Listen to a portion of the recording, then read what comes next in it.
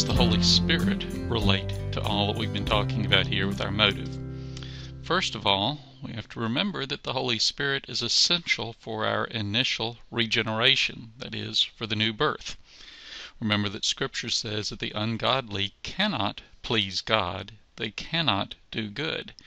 So if we're going to do good works, those which please God, we have to be born again.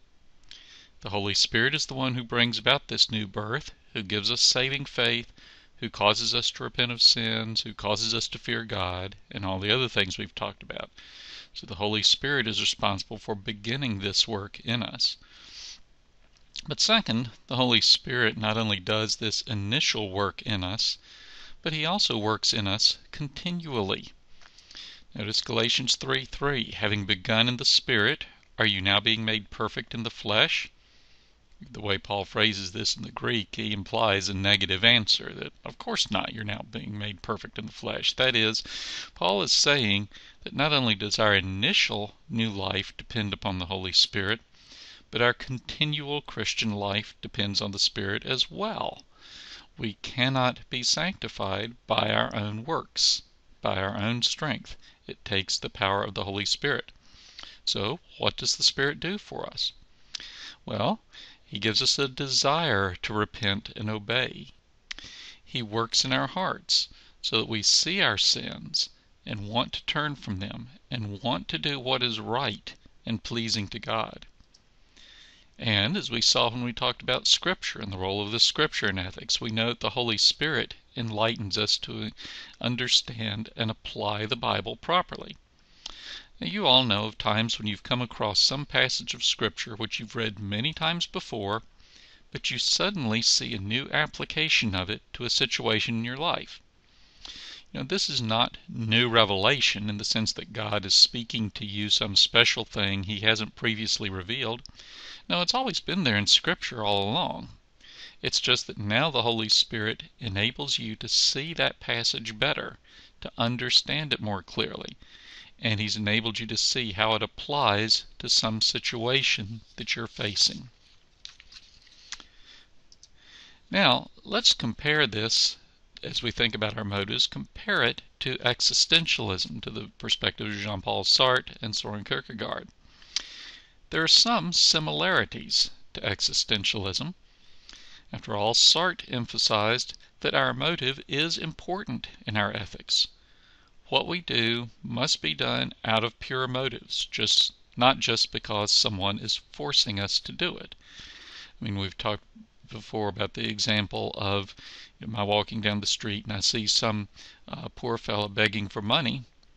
Well, if I give him money because I want to impress the person that's next to me, or because something like that's my motive, then that is not a good work. Nobody would say that that's a good thing, that I gave that beggar money to impress somebody else. If that was my motive, then I didn't do a good work. So motives are important in ethics.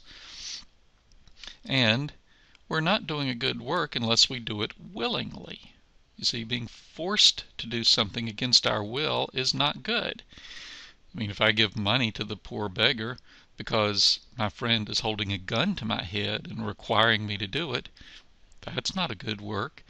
In our current context, if I'm helping out the poor by the government forcibly taxing me and giving that money to the poor, I haven't done something good by that. I'm not willing at all. Okay, so that's important. So in this sense, existentialism, we have these similarities with existentialism, with Jean-Paul Sartre and Soren Kierkegaard. These were some points that they saw that are valid. But now there are important differences with existentialism as well. For one thing, our biblical motives must be grounded and defined by Scripture.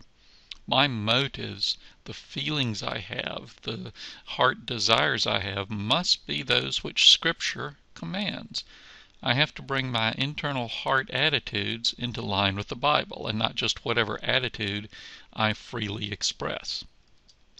Second, my heart attitudes must work themselves out in accord with scriptural standards. That is, it's not just that if I have the right feeling whatever I do is good. You see, I have the right feeling, I have the right attitude, but I have to express that in the right way. We've already mentioned, okay, I can't say, well, I love my neighbor's wife so much that I'll commit adultery with her. I can't say, I love my children too much to punish them. No, Paul tells us in Romans 13:10 that love is the fulfillment of the law. That is, when we show true love, we'll do so in a way that keeps the law of God. I cannot allow my love to do whatever it wants. True love will always do what is in line with the law of God. Now, in the discussion post that follows, I'd like for you to think of some problem or behavior among your students and briefly describe it. No names, please. But think about, how does what we've learned about our motives apply to that situation in your class? After all, a lot of what we've been talking about the last couple of years here at CCS about the culture of grace comes in here. You see, we're interested in reaching the heart, the desire, the motives of our students. So, how might you apply a biblical teaching about motives to that situation in your class, or that problem that you're facing? Briefly summarize that in the post and respond to others who post to that as well.